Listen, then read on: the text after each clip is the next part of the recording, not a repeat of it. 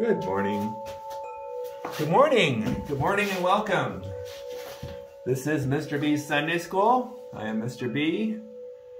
And today we're here to talk about God's judgment and what we can do to prepare for that. First of all, I have a story for you. We're calling today's story, this is a story about, it's a story about what we call a native or a natural corner of our property. We leave one corner of our property completely untouched. We've never done anything to it. And that's for the benefit of our wild quail, wild rabbits, birds, and all kinds of critters live in there. And that's great. We're fine with that. It's a little bit of habitat for them. Now, on the edge, way out there on the edge of the native or wild corner of our property is our woodshed. And that's an out-of-the-way place. During the cold, wet months of the year, the path from our house to the woodshed is well worn because we heat with wood. However, it hasn't been cold or wet for a very long time. It's the middle of the summer. Now, yesterday I brought home another truckload of firewood, and I realized it's time to get organized. It's time to start cleaning out the old woodshed, getting out a lot of the old stuff, some of the stuff we've collected over the winter, the old big rounds, the big logs, get them out of there. Start stacking burnable firewood for this winter. And we have a lot of stuff piled outside that needs to be split, and we're going to have more stuff. However, there is a problem, or there was a problem. The path to the woodshed was knee-deep in grass and weeds, and the berry vines and the thistles were shoulder-deep. I couldn't get to it. So, last night I had to get busy with the loppers and the lawnmower to clear the path out to the woodshed. We'll see how that works out in just a minute. First though, let's pray. Thank you, Lord, that you have cleared the way for all who will come to you and enjoy your presence. Thank you that you exercise judgment based on your perfect wisdom. Our first reading for today is from the book of Joel. We're going to read from my new favorite Bible. My daughter Christina got me this, the King James giant print. And we're just going to read the first 4 verses of Joel chapter 1. The word of the Lord that came to Joel, the son of Pethuel. Hear this, ye old men, and give ear, all ye inhabitants of the land. Hath this been in your days, or even in the days of your fathers? Tell you your children of it, and let your children tell their children, and their children another generation. That which the palmer worm hath left, the locust eaten, hath the locust eaten. And that which the locust hath left, the cankerworm hath eaten. And that which the cankerworm hath left, the caterpillar hath eaten. Okay. Now, we got a quote for you today. Today's quote is from C.H. or Charles Haddon Spurgeon, a.k.a. the People's Preacher. And he says, I believe certain doctrines because God says they are true. And the only authority I have for their truth is the Word of God. I receive such and such doctrine, not because I can prove them to be compatible with reason, not because my judgment accepts them, but because God says they are true. Now, this is one of the best services we can render to God, to submit ourselves to Him in our belief of what He has revealed, and ask Him to fix His truth in our hearts and make us obey them. Now we got a reading for you from the Amplified Study Bible, and we're in Joel. Study Bible, by the way, is a good thing. If you don't have a study Bible, you might want to get one. They have notes. Okay. Joel chapter 1, 5 through 20. Awake from your intoxication, you drunkards, and weep. Wail, all you drinkers of wine, because of the fresh sweet wine that is cut off from your mouth.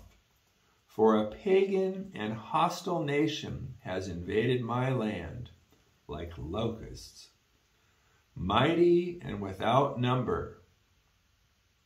Its teeth are the teeth of a lion, and it has the fangs of a lioness. It has made my vine a waste, an object of horror. The splintered and broken my fig tree. It has stripped them completely bare and thrown them away. Their branches have become white. Wail like a virgin bride clothed with sackcloth for the bridegroom of her youth who has died. The daily grain offering and the drink offering are cut off from the house of the Lord. The priests mourn who minister to the Lord. The field is ruined. The ground mourns, for the grain is ruined. The new wine is dried up. The fresh oil fails. Be ashamed, O farmers. Wail, O ye vine dressers, for the wheat and the barley, because the harvest of the field has perished. The vine dries up and the fig tree fails. The pomegranate, the palm also, and the apple tree. All the trees of the field dry up. Indeed, joy dries up and withdraws from the sons of men. Clothe yourselves with sackcloth and lament. Cry out in grief, O priests. Wail, O ministers of the altar. Come, spend the night in sackcloth and pray without ceasing, O ministers of my God. For the grain offering and the drink offering are withheld from the house of your God. Consecrate a fast. Proclaim a solemn assembly. Gather the elders and all the inhabitants of the land to the house of the Lord your God, and cry out to the Lord in penitent pleadings. Alas for the day, for the judgment day of the Lord is at hand, and it will come upon the nation as a destruction from the Almighty. Has not the food been cut off from before your eyes? Joy and gladness from the house of our God. The seeds of grain shrivel under the clods. The storehouses are desolate and empty. The barns are in ruins because the grain is dried up. How the animals groan. The herds of cattle are bewildered and wander aimlessly because they have no pasture. Even the flocks of sheep suffer. O Lord, I cry out to you. For fire has devoured the pastures of the wilderness, and the flame has burned up all the trees of the field. Even the wild animals pant in longing for you, for the water brooks are dried up, and fire has consumed the pastures of the wilderness. Okay. Now, if you don't already have something to drink, maybe a snack. If you don't already have a Bible, I might run and get a Bible and follow along with us today. But first, we have a definition from Nelson's New Illustrated Bible Dictionary. And today's word is, or the first word of today is judgment. Now, I'm only reading a very small part of this because they go on and on, as well they should, about judgment. But I'm just going to read this one little section that says, the final judgment has been anticipated throughout history in a series of judgments brought by God upon the wicked. The whole world was affected by the flood and by the confusion of tongues at the Tower of Babel. The heathen nations, such as the Egyptians and the Canaanites, also experienced God's judgments. Just as God's people, the Israelites, did when they persisted in rebellion. These judgments serve as a continual warning of the consequences of unbelief. The death of Jesus Christ is unique among these judgments of history. Through his death, God paid the judgment price demanded by humankind's sin. The death and resurrection of Jesus are the foundations on which sinners are saved through their trust in him as Lord and Savior. Okay. Now we have an analogy. I was listening to some of our teachers and expositors this week, and I ran across this analogy, and I think it's just perfect for what we're talking about today. There's certainly a lot of work involved in boxing up everything at the old house and unpacking everything at the new house. Now, this analogy is called moving day. As the story was relayed to me, this gentleman had his alarm set for 6 a.m. in the morning on moving day. But he woke up at 4:30 and could not go back to sleep. Before 5 in the morning, his young son ran into the room and shouted, "It's moving day!" "Daddy, aren't you excited?" the little boy said. Well, certainly there was a big difference in the perspective of the man and his young son. This is a good analogy for judgment.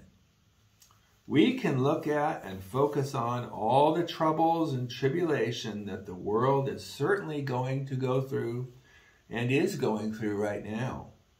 Or we can look at the certain outcome of this judgment guaranteed by our perfect Savior, the Lord Jesus, and by the prophets and the apostles, speaking and writing the truth of the Holy Bible on the authority of the Holy Spirit.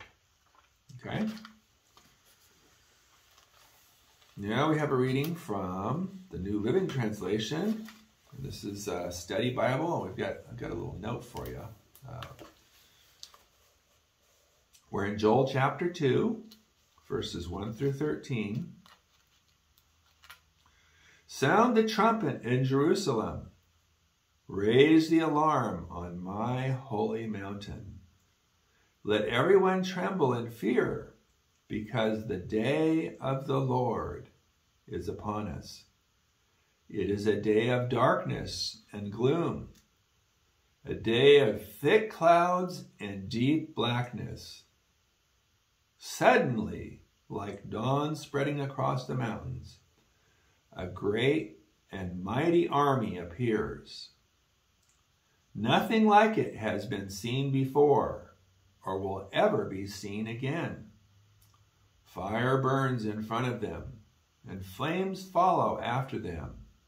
Ahead of them, the land lies as beautiful as the Garden of Eden. Behind them is nothing but desolation.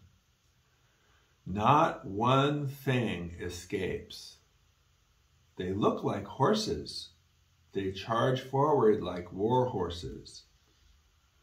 Look at them as they leap along the mountaintops.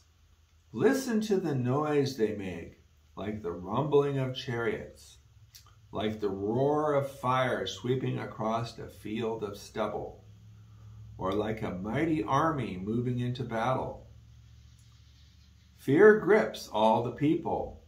Every face grows pale with terror.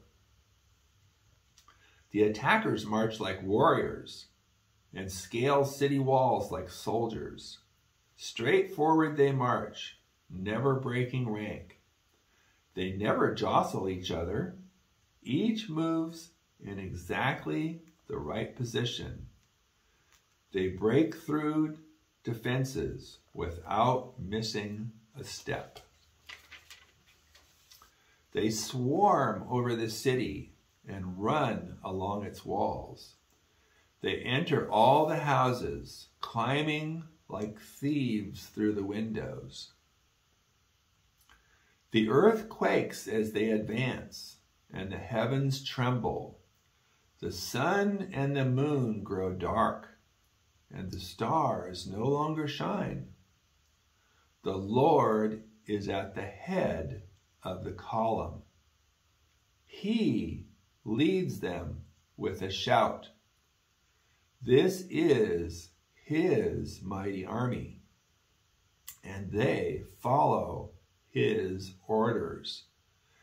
The day of the Lord is an awesome, terrible thing. Who can possibly survive?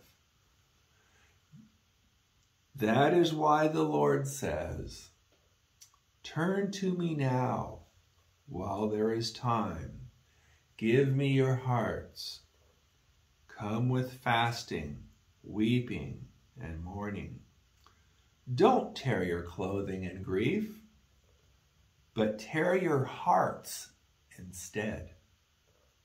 Return to the Lord your God, for he is merciful and compassionate, slow to get angry, and filled with unfailing love. He is eager to relent and not punish." Okay, so we have a little note here on the day of the Lord.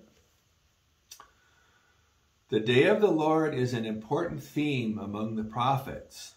Joel uses it 5 times in his short book, and 6 other prophets, Isaiah, Ezekiel, Amos, Zephaniah, Zechariah, and Malachi, use the exact expression, while others, Obadiah and Jeremiah, refer to it in slightly different words. It originally meant any decisive divine intervention in history, but gradually became associated with the last great day when God would intervene once and for all and establish his kingdom in all its fullness. The day of the Lord had 2 key aspects. The first was judgment. God would intervene on Israel's behalf and judge the nations for their wickedness, shaking even creation itself. But while God's people looked forward to that day, believing it would bring their vindication, the prophets warned that unless they repented, they too would be part of that judgment along with everyone else. As Amos said, "What sorrow awaits you when you say, 'If only the day of the Lord were here'? You have no idea what you are wishing for." But the day of the Lord wouldn't just be a day of judgment. It would also be a day of hope. The day when God would restore his faithful people and establish his reign over the whole earth through Israel's Messiah. Since the prophets linked the day of the Lord with the Messiah's coming, it was natural for Jesus and the early church to associate it with his return at the end of the age.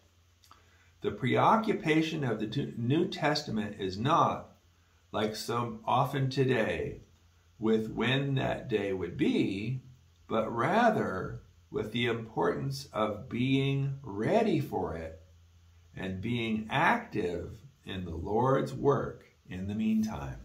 Okay.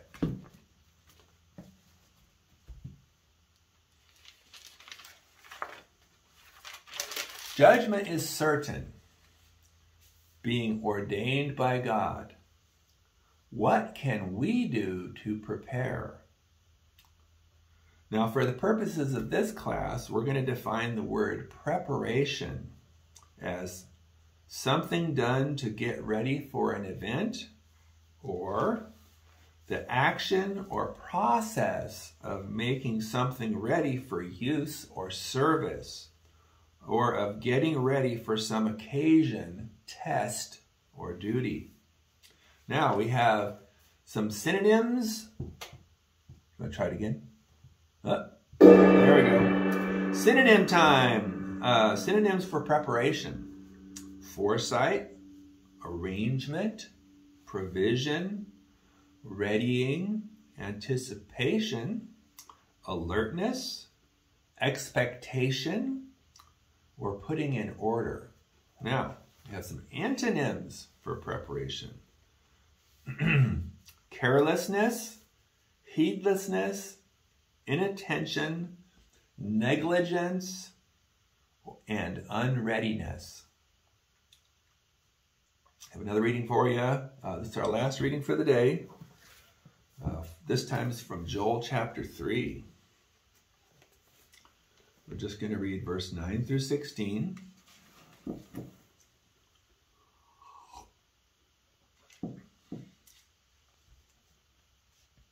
Proclaim this among the nations.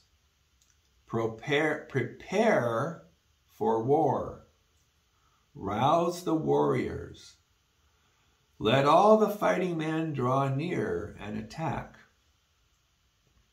Beat your plowshares into swords, and your pruning hooks into spears. Let the weakling say, I am strong. Come quickly, all you nations, from every side, and assemble there. Bring down your warriors, O Lord. Let the nations be roused. Let them advance into the valley of Jehoshaphat. And some of you know that valley as the valley of Armageddon. For there I will sit to judge all the nations on every side. Swing the sickle, for the harvest is ripe. Come, trample the grapes, for the winepress is full, and the vats overflow. So great is their wickedness. Multitudes, multitudes in the valley of decision. For the day of the Lord is near. In the valley of decision, the sun and the moon will be darkened, and the stars no longer shine.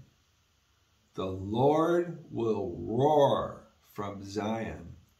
and thunder from Jerusalem.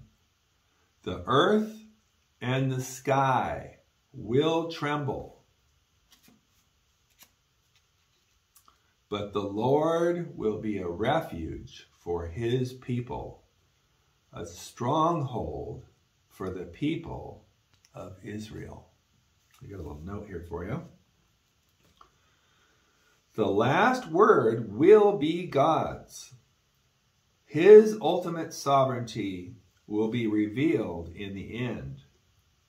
We cannot predict when the end will come, but we can have confidence in his control over the world's events, the world's history, as well as our own pilgrimage, is in God's hands. We can be secure in his love and trust him to guide our decisions. Okay, we got a little bit of a class roundup for you. It is not for us to know all things. We must have faith in God. God knows all things. One of our favorite words in this class is omniscient. Since God is omniscient, and we are learning to trust him more and more each day, ask yourself this question: what can I do to prepare my heart for the proper and right judgment of God? Has the relationship between me and God become like the path to the woodshed in summer, overgrown by weeds, berry vines, and thistles? What can we do to prepare our hearts to accept the appropriate and much needed judgment of God? Let's pray.